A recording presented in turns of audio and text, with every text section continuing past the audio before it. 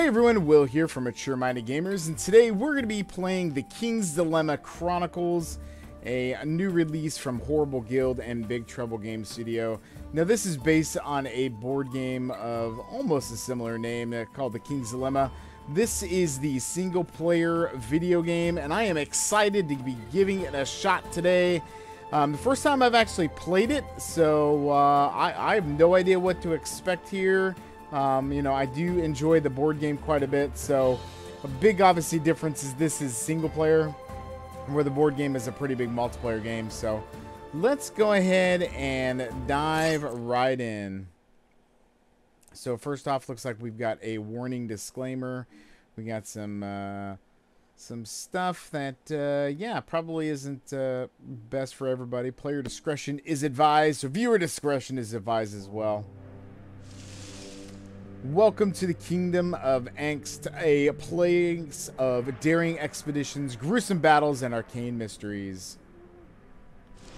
Located in the northern continent of Liwick, I don't even know how to say these words. Ankist is one of the largest kingdoms of the known world, but it's not the only one. The Kingdom of Muir is the northwest advance both culturally and technology. The small and harmless kingdom of Sedlata to the southwest with its stingy lands. Where do they come up with these names? The Republic of Copias to the northeast with commercial abilities beyond imagination. So far I dig the art, not too bad. The Kasukian Empire to the distant east where the emperor lives in opulence with the people struggle, while the people struggle. The southern continent, barely explored, is only known for the fierce ivory desert and the tales and legends shared by the few foreign travelers venturing to our lands. Ankist has been enjoying several decades of peace, but less than 2 centuries ago it was divided into many small kingdoms and raider tribes, conquered in wars or united by diplomacy over the centuries to be incorporated as duchies or marks. I do dig that art. Little is known about what happened before this age of fragmentation, but what we know for sure is that all the lands of the known world were ruled by several lost civilizations throughout the ages. What caused these civilizations to fall is unclear. You are going to assume the role of head of council, a governing body ruling in the name of the king, located in Libra, the capital city of Ankist. Before you begin, take a quick test to determine the house that best suits you. Dig it. Is a financial crisis? In a financial crisis, is it moral to sacrifice knowledge in order to save money?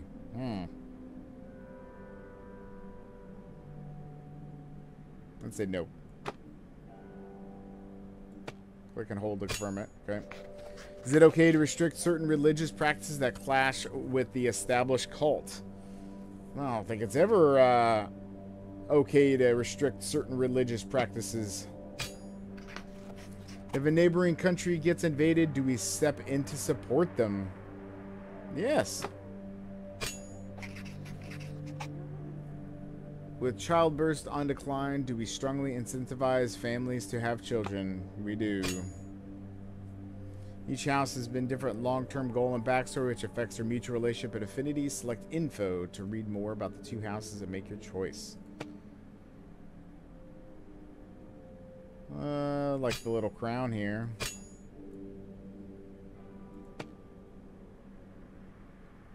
Originally, the present Marquis of Tyrol has been part of the Kingdom of Muir, but when the King of Muir asked to share and distribute the wealth of nobles of Tyrol with the rest of the kingdom, your ancestors rebelled. How dare you try to change what has been? The nobles convinced the lower class that the next demand would be to take the children away from their mothers and distribute them to foreigners. In a few months, a revolt sparked in Tyrol. The reign of Ankist supported the revolt of the nobles, and after a bloody war in the year 143, Tyrol was annexed to Ankist, and your family obtained the titles of Marquis. Tyrol has a long coastal strip washed by the Sea Ocean, but is practically uninhabited. It is covered with forests and tormented by a stormy climate. Your people are terrified of the ocean and prefer to sail in the mild and tranquil waters of the Gulf of Isopia or the wild and tranquil river Abni. You are of a very conservative tradition and have every interest in keeping the poor in misery and ignorance so that they are easily recognizable and do not mix with pure lineage. Sure. I don't even know.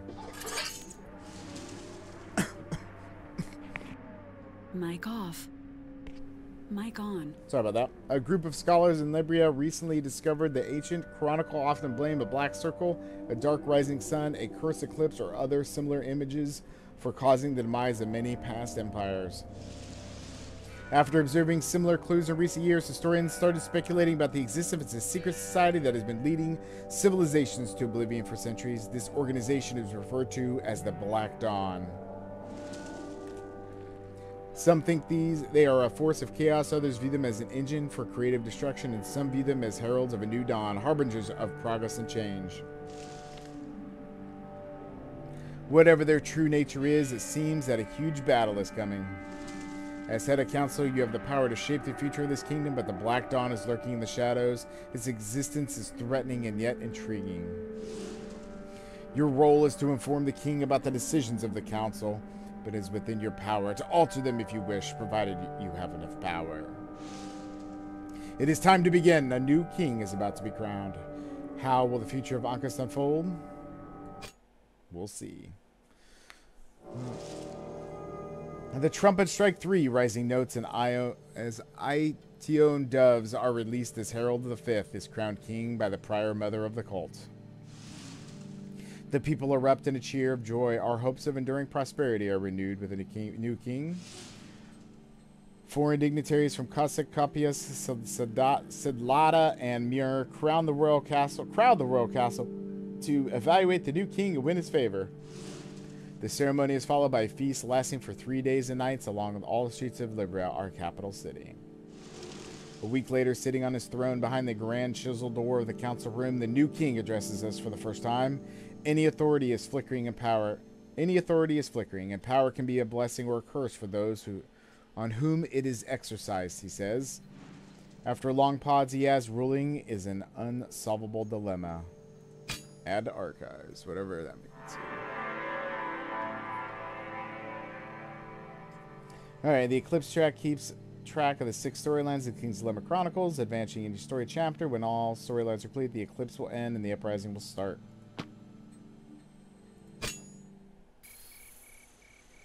Alright, we got a map here. So we choose a dilemma from the sidebar, change the zoom level between the entire continent, the Kingdom of Ankist, and the capital city of Liberty to reveal all available dilemmas. Alright, these are the resources. We've got influence, wealth, morale, welfare, and knowledge. Every dilemma will move one of these resources, changing the stability of the current reign.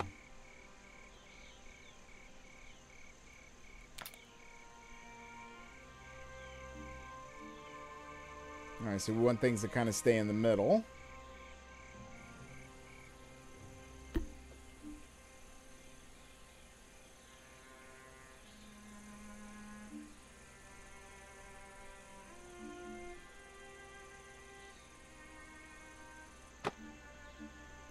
So I can't read it all. I don't...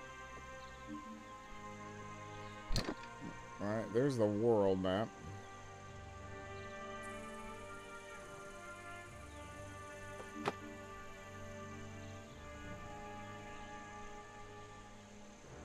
I kind of wish you could kind of read it a little bit. And the art reminds me of Gloomhaven a little here. Alright, well, let's just do this one. The King's Dilemma, Torque. The High Commander has received a message from our soldiers stationed at the troublesome northern border of the Mark of Torque. Scarum smugglers are offering to provide us large quantities of red iron, a strange metal that can break even the strongest steel. The army wants the majority of it, but there is a lot of money to be made by trading it. Do we reserve the red iron, a strong metal, for the army? So to solve the dilemma, use your power to make the final decision after the council has gone through the voting phase.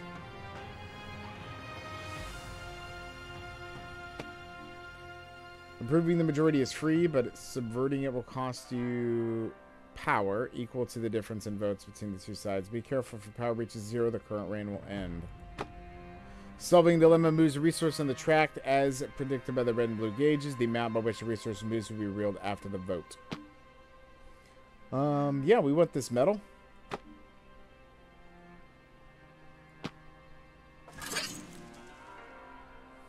A strong economy requires a strong army to protect it. The High Commander contacts the smugglers to establish the operation. The steady flow of red iron from the mostly unexplored lands of Fola Fjord Mountains is supplied directly to the smiths of the army, with only a little remaining for our merchants. To thank the king for the prosperous business, the smugglers gift him a masterful red iron sword named the Scarlet Tide. The army soon elects the blade of its symbol and as a sign of its future power. A significant portion of the imported red iron starts flowing towards the royal army, and military smiths begin experimenting with new ways of working with the sturdy metal. Because of its exceptional sturdiness, red iron is difficult to mold into weapons and iron, but a few blades are forged for the most elite regiments.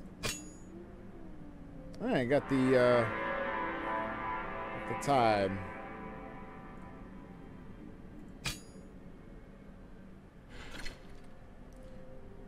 Each time a resource moves, the stability marker to the right will follow it. If the stability marker ever reaches either end of the track, the reign will end.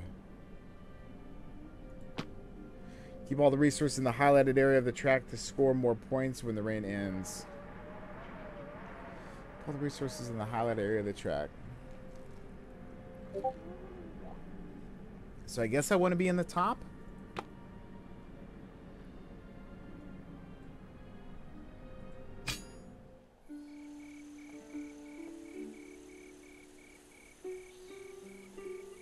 Well, I got the Scarlet Tide.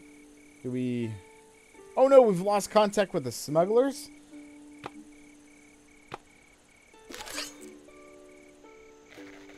We've lost contact with the smugglers. Many think they fell prey to the Skyrim raiders in the Lawless Mountains. Oh, those Lawless Mountains. Some suggest that we should send a military contingent to investigate. A dangerous quest, as it could be seen as trespassing by the Kingdom of Ankist, further to the north, with whom we have had contact for decades and whose military strength is unknown. Do we send the army to investigate the smugglers' disappearance? Well, absolutely. We need this red iron. With each dilemma, the time count on the right will increase. When it reaches a space with a skull icon, the kingdom has a 50% chance of dying. Oh, the king has a 50% chance of dying, or 100% if it reaches the final space. Holy cow.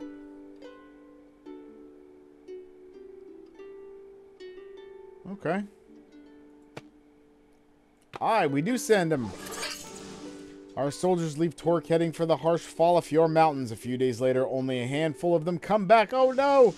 The survivors tell us that they found the smugglers' camp and their corpses near the Inkle border, but they were attacked by a handful of extremely skilled fighters bearing red iron weapons and armor.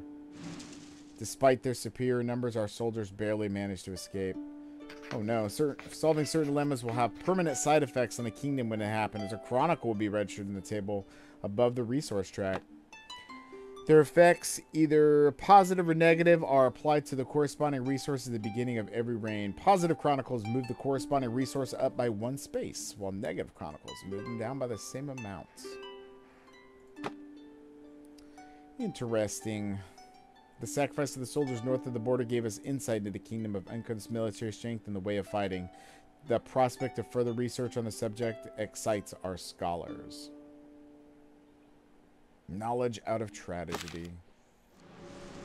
Despite the relatively short distance, contact with the Kingdom of Ankist has lost for decades. The bitter lands that divide us allow very few exchanges, and they never had much to offer anyway. Though they were a militaristic society, we consider the Ankist as inoffensive as the Skyrims, nomadic tribes living in the unclaimed brown hills along our border. Yet, despite their small numbers, it seems they become a threat thanks to red iron. They must have discovered it only recently, but they mastered its harvesting and smithing much better than we have. The scouts we sent even sighted an impressive fortress reinforced with huge red iron plates they call the Crimson Keep. Oh no.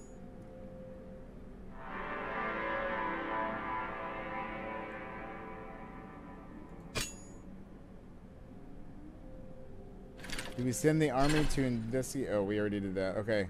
So what went down here? Your moral alignment determines which rewards you will get at the end of each reign. The rewards can be coins, prestige, points, or crave points. The resource track highlights the target area to score points. The more resources in the target area, the more you will be rewarded. Above the resource track, there's a preview of your rewards based on the current position of the resources and your moral alignment.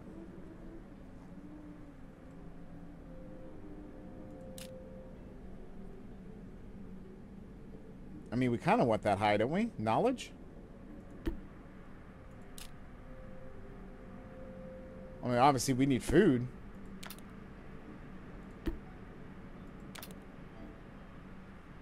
We need lots of money, too.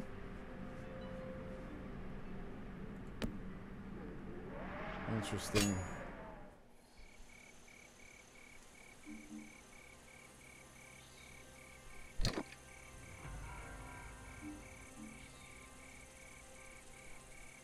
Okay, so this could affect knowledge, military power, and knowledge, military power, and morale, I think it was. Yep. All right, so let's do the Scarlet Tide in Libra. Upon inspecting the first weapons made with red iron, the chief doctor of the Royal Army realized it would be a wonderful material for medical equipment, as it's sturdy even when thin. This red iron is really important. Some suggest we should prioritize forging swords over scalpels, but our medical knowledge could vastly benefit from such superior tools. Do we prioritize medical use for red iron? When you vote against a council member, your relationship will worsen and then will eventually become our enemy. Oh, man. Voting in accord with the council member will improve your relations, and if it reaches a maximum level, you can spend coins to form an alliance.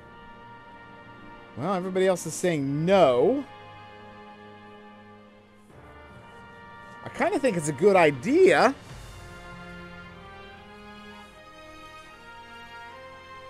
I mean, medical is important, right? So if I say yes, if I vote yes, morale and knowledge will go up. But if I say no, then our military strength will go down and I'll form some villains. I'm going to go ahead and say no. No, we do not prioritize medical use for red iron.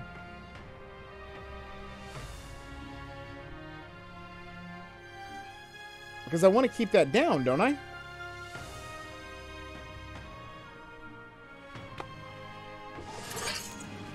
Healing our people is pointless if you cannot defend them. Given our limited supply of red iron, priority is given to the forging of red iron weaponry. So that went up.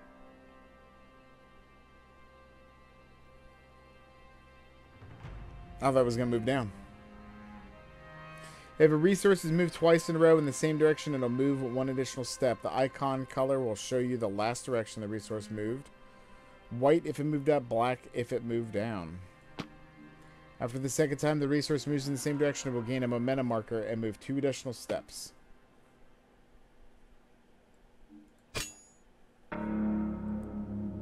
The king has been abdicated.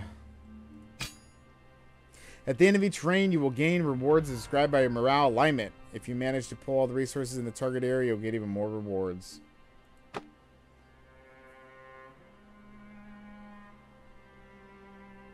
If your reign lasts for 3 dilemmas or less, you won't get any rewards. You will also keep the same moral alignment.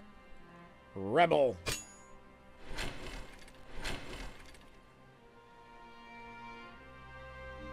At the end of each reign, you will have to choose the moral alignment for their heir of the head of the council. The longer the reign, the more moral alignments will be available.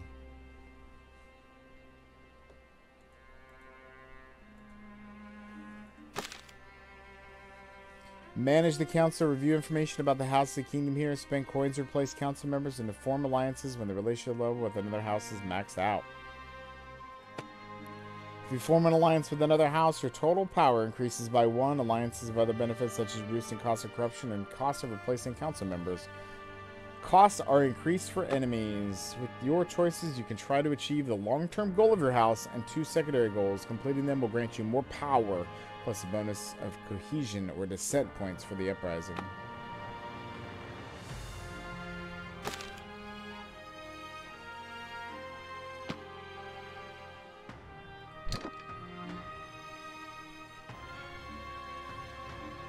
Alright, let's do the Golden Harbor. The Royal Marshal reports to us that 3 windmills were set on fire last night along the road between Libra and Golden Harbor. The affected millers are asking for help rebuilding their windmills. Sounds like a good idea. Do we fund the reconstruction of the damaged windmills? I think it's kind of important. We gotta have food. Spend coins to corrupt a council member and change their vote. The cost of corruption for a council member will increase each time you use it. Corrupting a council member will freeze the relationship between your houses. For the current dilemma, use corruption wisely to manage both your relationships and power.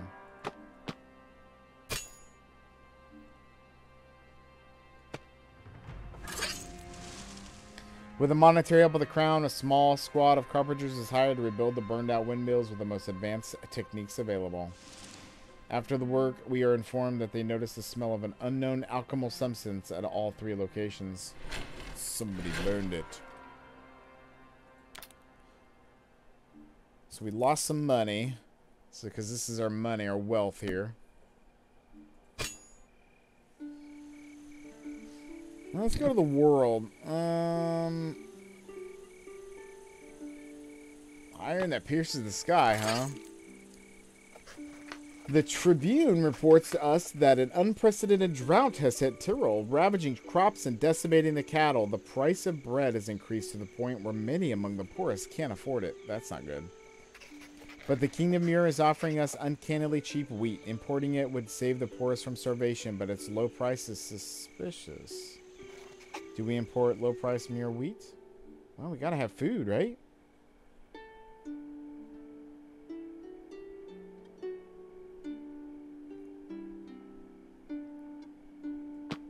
I think it'd be a good idea.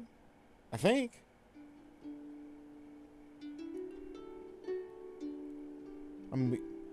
We have lots of food, so let's say no. Some of the poor people believe that our avarice might doom the poorest outcast to starvation. The royal treasurer praises our caution, but few others praise the council's efforts to keep the kingdom financially stable. Muir's offer of cheap wheat was too good to be trusted, and recent news seems to prove our wisdom. Merchants coming back from Muir claim to have seen local scholars pouring huge contents of wheat into the Arbon River, a clear indication of its poor quality. Yet, with our other duchies also hit by the drought, albeit not as dramatically, they are unable to help, and the scarcity of food in Vandus, the capital city of Marco Tiro, becomes a constant problem. Those living in the countryside manage to get by, feeding off the small gifts of the land, but for the poorest outcasts living in the cities of the Mark, hunger is brutal.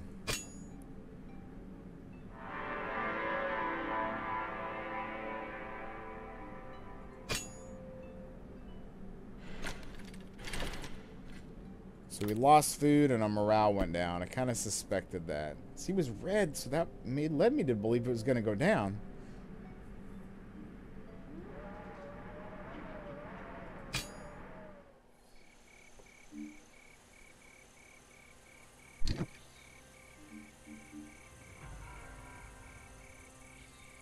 Does this cost 2 money to do this? I think that's what that means.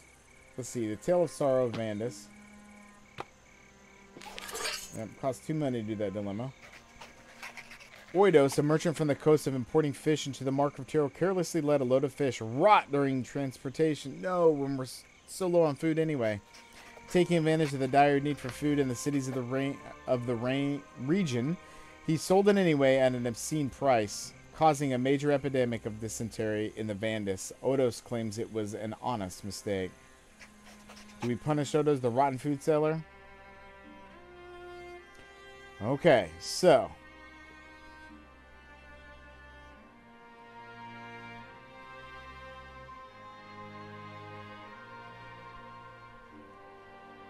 if we do, does this, so I'm trying to decide here, which way are these going to go? How do you know?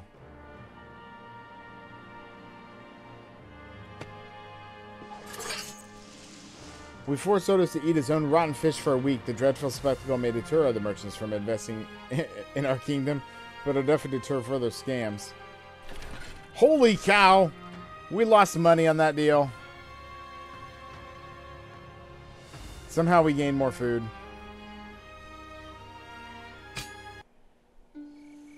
How do we get this to go the other direction?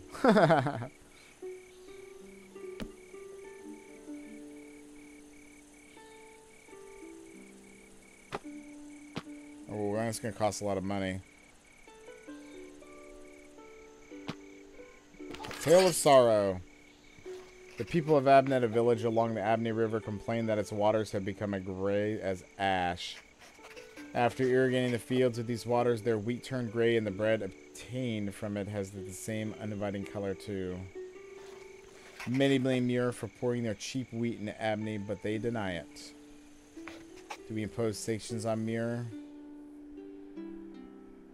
Well, I think it's a good idea to do so. And, okay, yep, I see.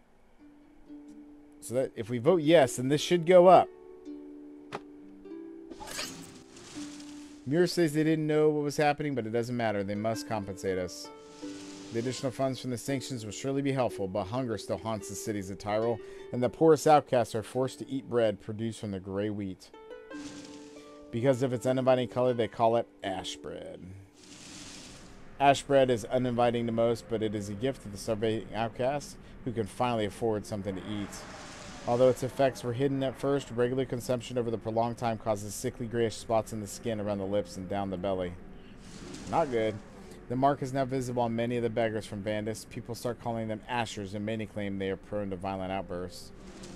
The rising tensions cause many incidents, and superstitious people even believe that their soul now belongs to strange old gods. Ashers, however, claim they are just discriminated against for their visible mark of poverty.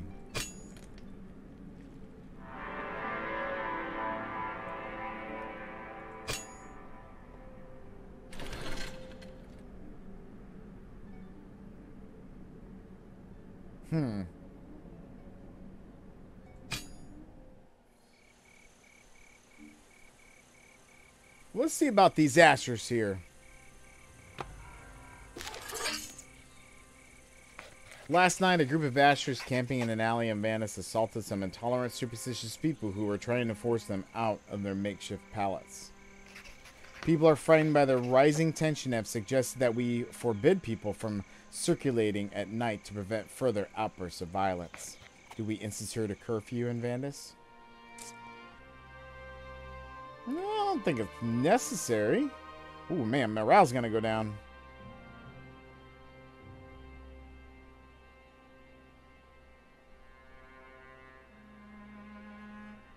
So why would I swing the favor? If I vote yes...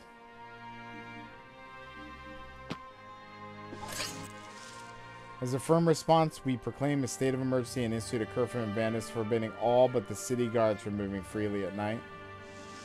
With nothing preventing ashers from wandering the streets during the day, though, some of the superstitious intolerants are debating the opportunity to take even more decisive action on their own. Well, that's not good, I guess. After curfew was instructed in Vandis, all beggars living in the streets, ashers are not forced to find another place to sleep at night.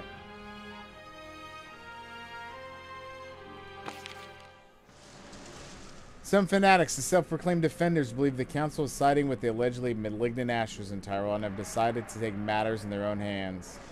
These dangerous vigilantes patrol the streets of Vandis with the declared intent of securing the city from asher violence. Many ashers are brutally beaten up. Or worse, ashers don't abstain from equally heinous acts of violence either. It is difficult to ascertain whether this is the cause of the defenders' actions or a reaction to them. While the debate rages, flocks of crows circle over the woods of Tyrol, feasting on the corpses of those hanged by the defenders. Man, all this violence going on.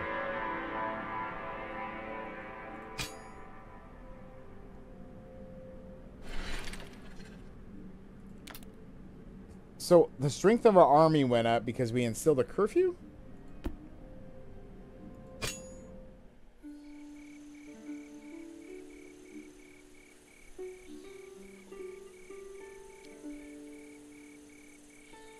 Oof, man.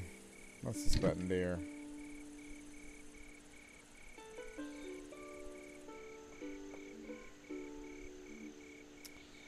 Studying the terrain around the capital of Ankist will allow the construction of underground structures and tunnels.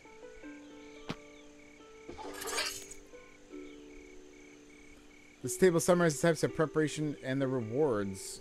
Let's see here.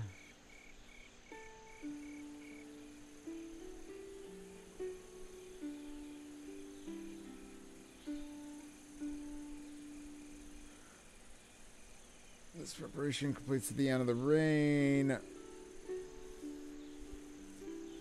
Interesting. Alright. So we've got time to complete, which is the pie chart. The rewards inside here. Coins are on the right. Final dilemmas in the middle. And then crave and prestige. And then status is it's unknown, it's complete, or it's locked.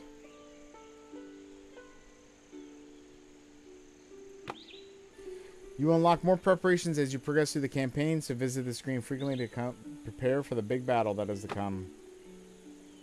You won't be able to unlock all the preparations in a single playthrough, as some will be locked out depending on the choices you make.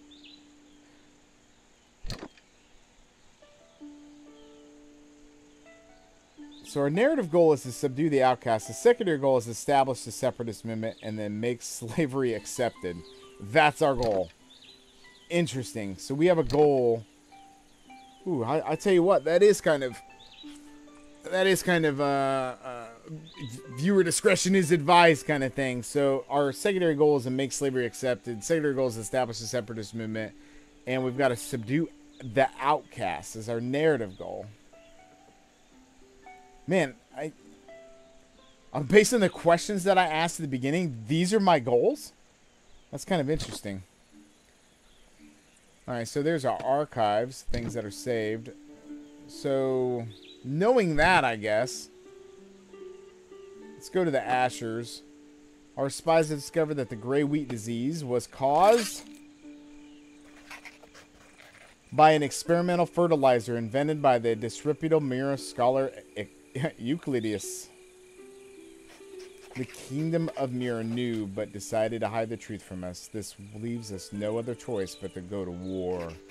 Do we send an assassin after the inventor of the gray grain and mirror? Oof. I mean, did he know? I mean, that's really the question. I mean, did he know he was... That's what the fertilizer did? I mean, that's the dilemma, I guess, right? Is, you know, what do you do with this information? I mean, because we only have little bits of what is actually happening. So, I mean, we're not 100% sure on the whole story, yet we have to make a decision here. So, I mean...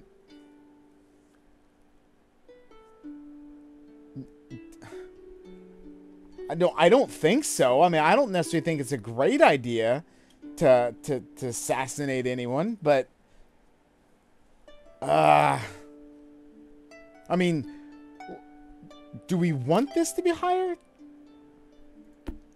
Let's do it. Let's send an assassin out. We do not tread lightly against those that protect the enemies of the kingdom. A few days later, the news that Euclides was found dead, drowned in his own fertilizer, is widely reported. We're going to war. The Mirians unleashed the Ashbred plagued upon us by utter incompetence, if not without fraudulent intent. Even worse, they try to hide the truth from us. We have no other choice but to declare war. We have to prepare for battle. Do we... Oh.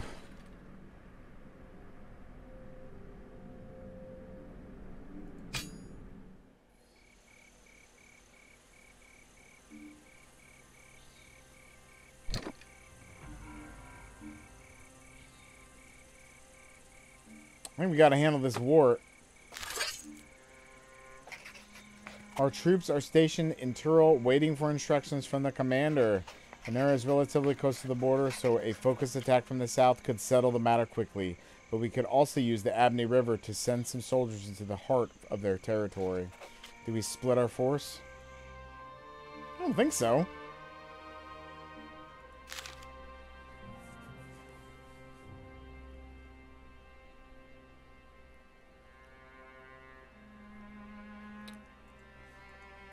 I mean, is it ever a good idea to split the force? I don't know how to close this window. There it goes. Nah, everybody else is saying yes. Yeah, whatever. Since we have no confirmation of the king's whereabouts and no accurate information on the defense capabilities of the capital city, we decided it is best for a diversify our strategy. Our larger troop will attack from the south, while another will navigate the Abney River upstream to land deeply into enemy territory. This strategy turns out to be a winning one, as Anier's defense is more focused towards the south. After 3 full days of siege from 2 sides, the city finally falls. After our resounding victory against the Kingdom of Muir, we imposed new tributes on the defeated kingdom and brought home many precious spoils of war.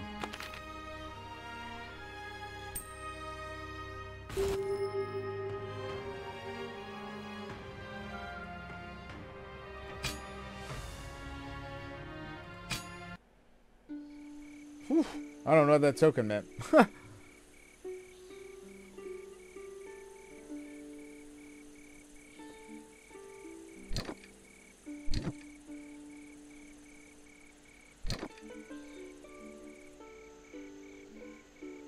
Alright, well, we've got this violence here going on. Kind of getting into many different scenarios. Let's go to the castle's library for the Ashers. The rector reports that Herod, a famous historian, is performing research on the legendary first king Omad, who allegedly lived at a time when the mother was still on Earth. Proving that he was born in our territories would bring us great prestige. Only the oldest monasteries may still contain documents that date back to the mother's time, but males are not allowed to enter these sacred havens. Do we allow Herod, a historian, to research the first king? Would drop morale. And if morale drops again, it's going to go down fast. So I say no. Pursuit of knowledge, even such a noble endeavor, should still abide our tradition. The prior mother applauds our wisdom, and no man will be granted access to the mother's monasteries, and has been tradition for the past few centuries. Ever since a recent earthquake, we have started receiving news of increasingly eerie events surrounding the monastery of Lorien in the Duchy of Natar. One of the most ancient buildings in the kingdom. The locals lament that the nights are no longer natural. The children never stop crying. Stars are dimmed and streams exhibit strange purple reflections. Many claim this is no longer a holy place and blame Sister Celestina, the high priestess of the monastery. She allegedly found ancient documents about the mother and started performing weird rituals. Disquieting reports from Lorien also tell of people going missing in the region. Celestina is acquiring a sinister reputation with the local folks.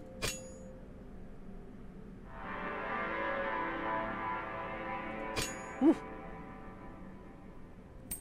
You can restore a relationship with an enemy by voting 4 times in their favor. Doing so will reset the relationship to the default value. Okay.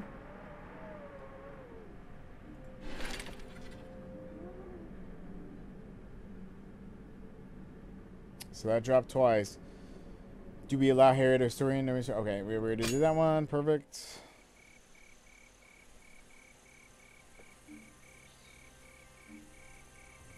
So this could affect morale, wealth, and welfare, like food, health of the population. Okay. Yeah, let's do that one. Let's do the Ashers again. The merchant Zemo started selling a strange concoction which is supposed to hide the marks of the Ashers. It's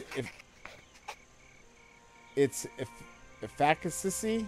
It's not efficiency. Efficacy is dubious, to say the least. I have no idea what that word is. Let's actually look that up, ladies and gentlemen. Efficacy. The ability to produce a desired or intended result. Alright. Big words. Learned something today. Do we ban Zemo's Mark Healing Potion? I think we should. I mean, we don't know the actual...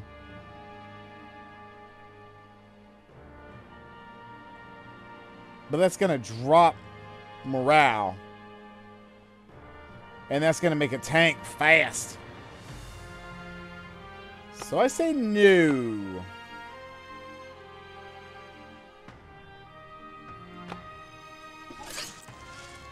Many ashes flock to the merchant. A few of them see a slight reduction of the dark spots around the mouth, but many more suffocate horribly as a result of the alleged cure. Regardless of these ends, people keep trying the push in the hope of getting rid of their unsightly marks. The infamous healing potion created by Zemo offers to afflict the health of those ashes willing to get rid of their grey marks and fool enough to believe the notorious swindler.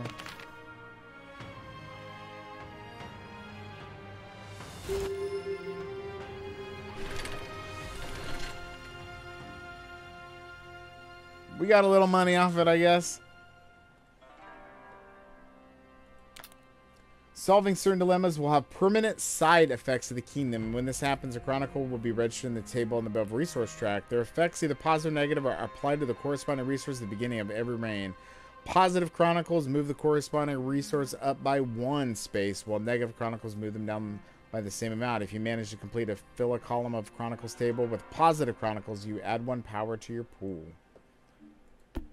Alright, well, so the next reign, food or welfare, is going to be down by 2. Knowledge will be up by 1, and wealth will be up by 1.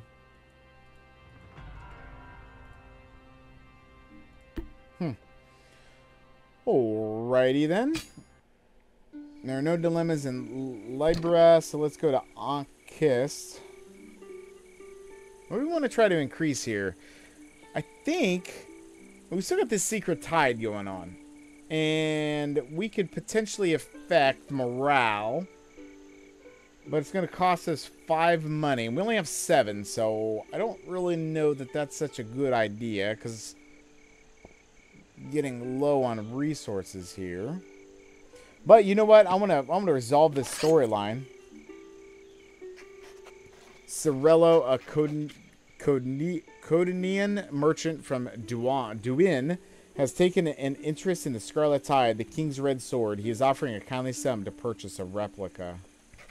The army, however, has grown attached to its new symbol. They would not like to see its symbolic value tainted and diluted from the caprice of some lazy Codenian merchant. Do we allow a replica of the Scarlet Sword to be made? No! And if we say no, then our morale will increase, or I think.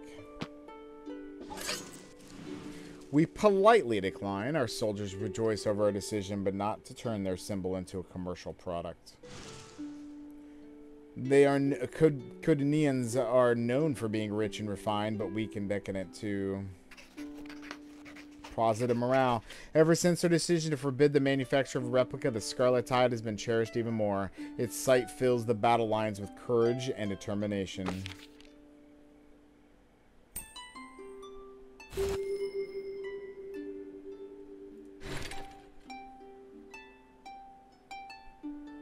Time is progressing.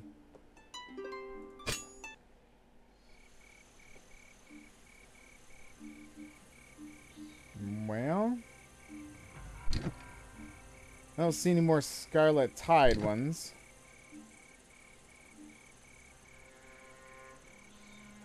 Do we have anything that would increase knowledge? Eerie rumors.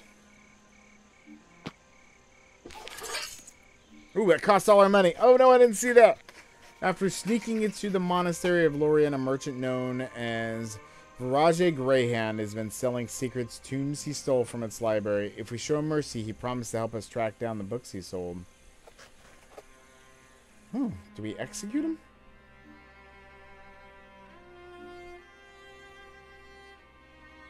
I mean, do we... It's only going to drop down 1, and that's going to go up. So I'm going to say no, we don't execute him when we get some more knowledge. Thanks for the cooperation of Virgil Greyhand, the tombs are recovered. Only the buyer of the Mother in Legend and Flesh cannot be tracked down. Greyhand swears he was sold to be a shrouded woman in Lorraine.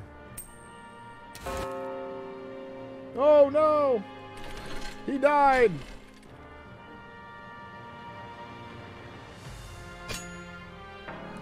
The king is dead! Long live the king! So, what was that resource? I can't remember what it was called. Let's sit down here. It's like prosperity or something. It's a 1 for every resource in the upper area of the track, 1 negative for every resource in the lower area of the track. We don't have any in the lower. 1 additional and 1 additional in the center of the track is empty. Ooh, okay. So we should have gotten 1 positive.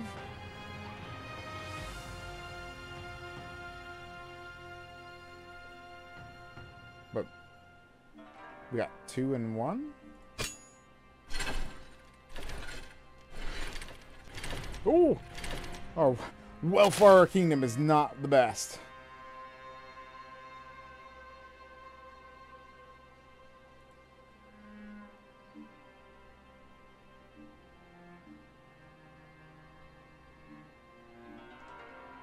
Well, that's rebel. Okay. Because you're a rebel. I never picked this before that I remember.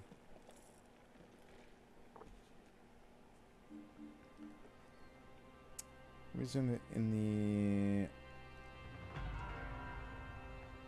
1 for every white resource and 1 for every black resource in the central area of the track because it moved down.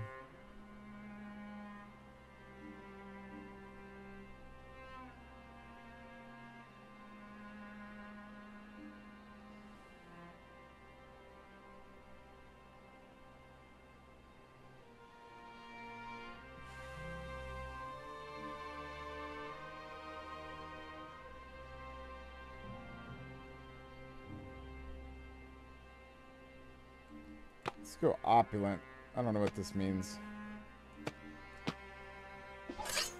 Are we changing it? I mean, I don't... Spend your prestige and crave. There we go. To prepare for the uprising. Each preparation allows its rewards and the required number of reigns will be completed.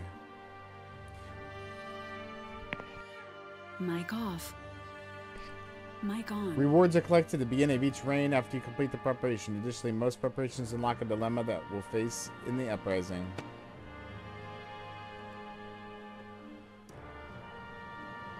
So, man, I've got to spend... Oh, 3. You want both? Okay. I thought you were just kind of wanting one or the other.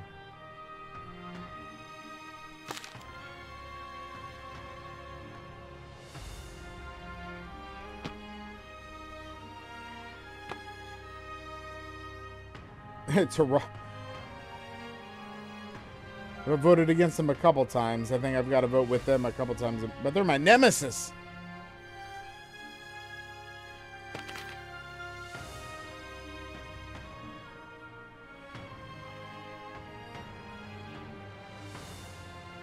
More rumors, more violence.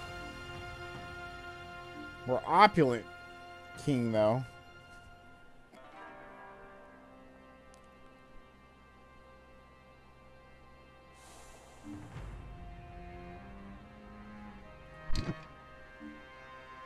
Let's go the iron pierces in the sky. Let's continue that. Increasingly, rumors of the fierce kingdom of Ankal worry our people. Many think we should recruit more soldiers among the peasants to patrol the unclaimed lands north of our border. Scholars believe we should instead investigate the customs of Ankal to ascertain whether they really are a menace and to clarify the misunderstanding caused by the smugglers. Do we recruit more peasants into the army? Well...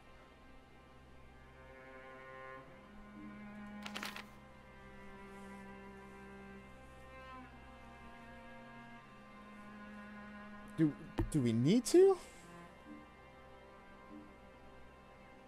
I mean, so if we vote yes, our...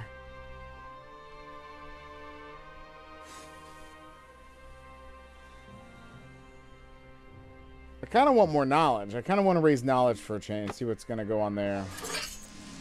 Trusted scholars begin to research the customs of the Kingdom of Ankal while a delegation of brave diplomats leaves for the Crimson Keep to ask for an official audience. Many, however, fear we are leaving our borders unprotected. Our decision to investigate the culture Kingdom of Ankal sparked the keen interest of our scholars, fascinated by their unusual customs and habits. After the initial diplomatic incident, our diplomats have been formally invited to the northern court of the Crimson Keep, where they are welcomed respectively, but coldly. Ankal is a small but highly competitive society. Their clans constantly struggle for leadership, and their warrior kings must display continuous strength to stay in power, which explains their exceptional military prowess. While some might regard them as barbarians, they are organized and disciplined. Serving in the army is the highest honor for them, reserved for those who prove might and impeccable courage.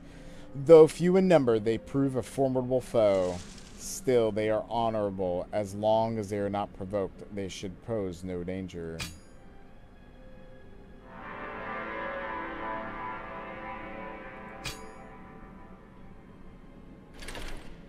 Woo, look at that knowledge go. Oh my goodness. So it represents the equilibrium in society. It is at best when this is in the middle of the track, meaning that the realm is perfectly balanced.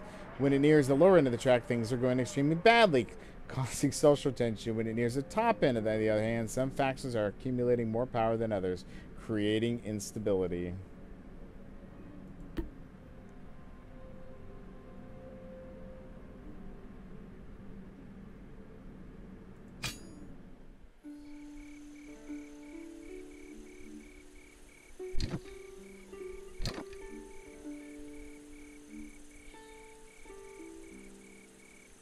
I kind of want to get welfare. Let's go to these eerie rumors because I want some welfare up.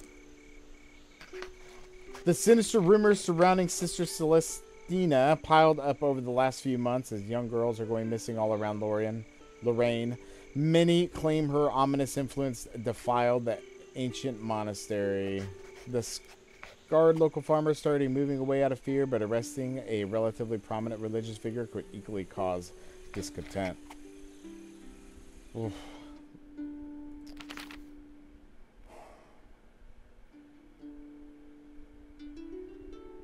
Man. Unless you think it's a good idea to arrest her.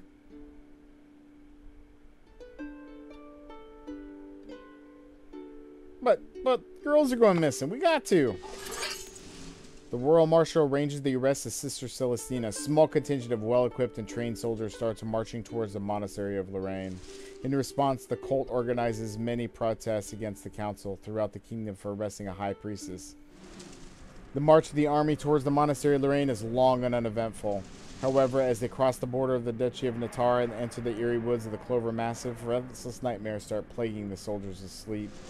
A scholar traveling with them to investigate the rumors about Lorraine seemed convinced that this is just power of suggestion playing tricks on their minds.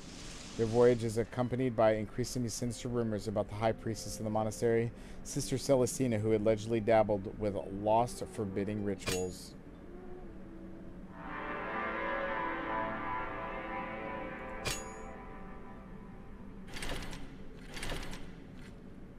Morale didn't drop that much, I guess.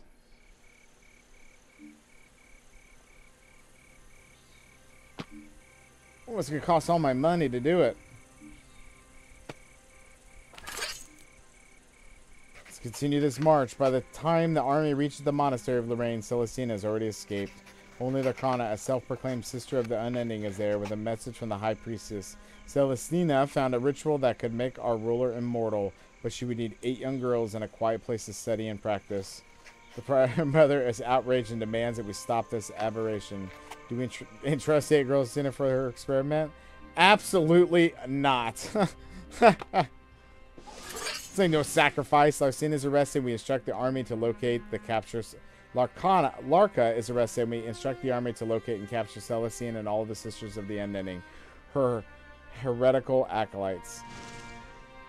But it would be no easy task. As they are covered their tracks, they escape Lorraine. The prior mother applauds our decision as the cult views our morality as a curse which prevents one from going back to the mother's womb.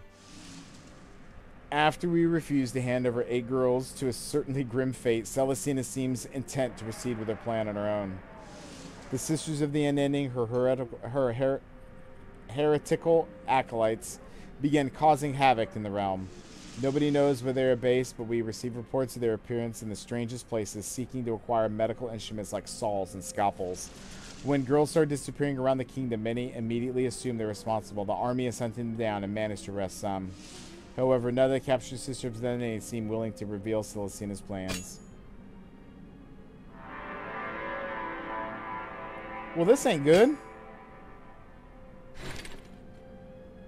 I thought your morale would drop because girls are disappearing here.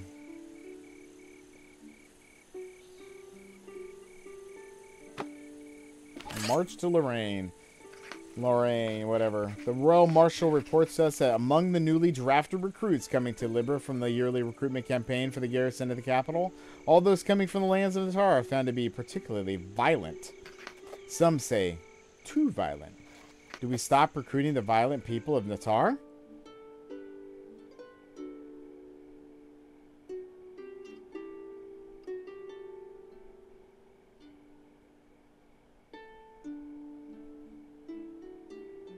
Huh.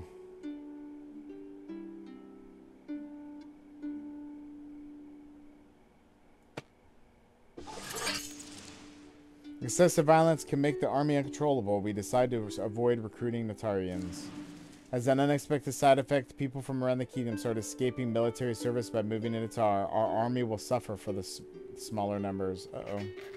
Ever since we stopped conscripting young soldiers from the region, the lush lands of Natar have been proving bountiful rewards for the harvesters.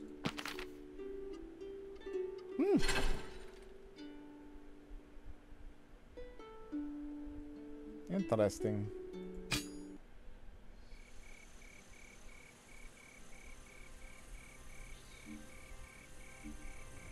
The enemy clothed in shadow.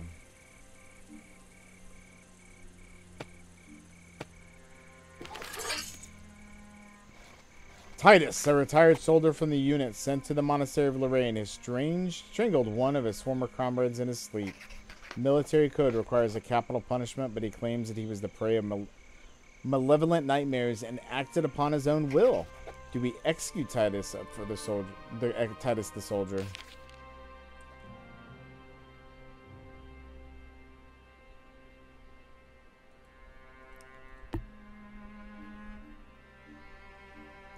I mean,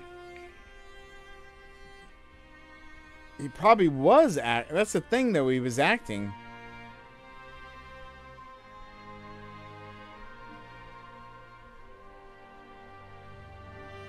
And when we do this, we're gonna get a negative. I don't know. I mean, the law must be upheld to the letter, or there is no law. We have the soldier hanged in full view of the army to dissuade similar acts.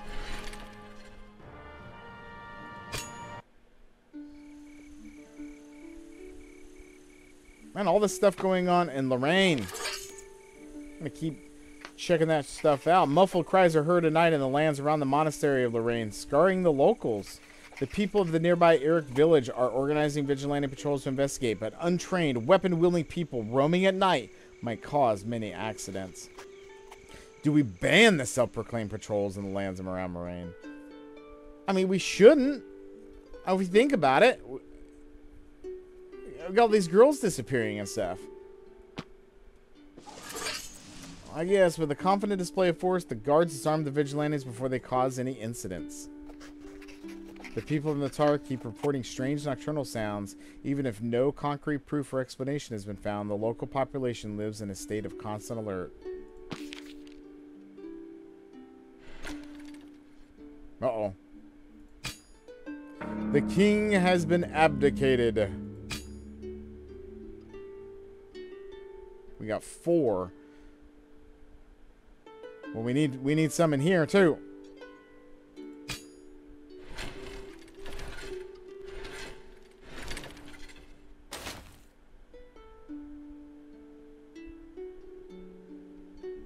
All right.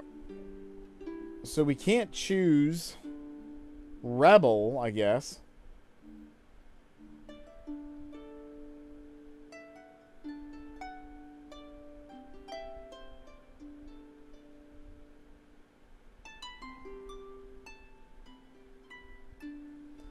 So we want to keep everything in the middle. You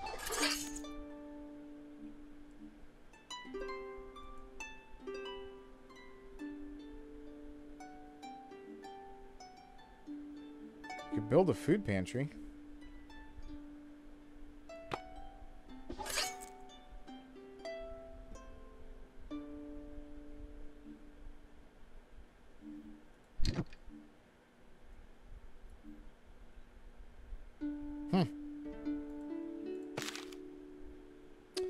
All right. Wow. Okay.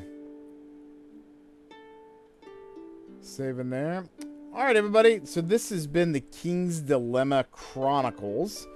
You know, to be honest with you, it seems very similar enough to the actual board game that, you know, kind of had an idea what was going on and everything. Obviously learning how this particular version works.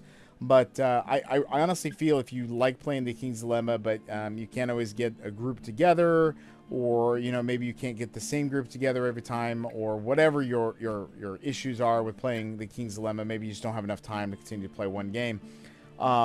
If you like that game, but you want to have a single player type experience, I think this is actually a really good fit for you.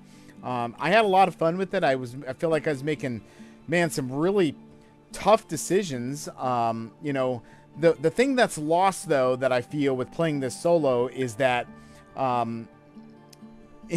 conversation around the table, you know, and that's the thing that I really liked about playing the board game, or even having this as if there was a multiplayer version of this where we could talk and debate and try to pass some coin back and forth, you know what I'm saying, to try to sway other people into your thought process and your voting ideas.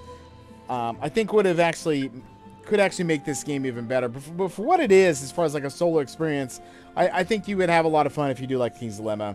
A lot of storyline, a lot of interconnected things, and it's pretty cool. A big long campaign game, which is fantastic, and just a lot of fun in general. So be sure to check this one out. It's absolutely, it's fun. It's quick. Easy to go along with, so I had a lot of fun with it, and I'll probably continue to play it. So, all right, everybody, this has been Will from Mature Minded Gamers, and be sure to hit that like and subscribe button on the bottom of the window here. And until then, everyone have a fantastic day. Check out maturemindedgamers.com. So, until next time, take care.